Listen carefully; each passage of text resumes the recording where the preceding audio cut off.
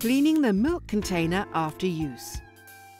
When cleaning the internal tubes of the milk container, a little hot water and steam leak out of the frothed milk spout. Avoid contact with splashes of water. Milk Clean lights on the display each time you use a milk function. To eliminate all milk residues, proceed as follows. Leave the milk container in the machine. You do not need to empty it. Place a cup or other receptacle under the frothed milk spout. Turn the froth adjustment dial to clean. Press the brew button to confirm. Cleaning starts and stops automatically. Turn the dial back to cappuccino position. Remove the milk container and always clean the steam connection nozzle with a sponge.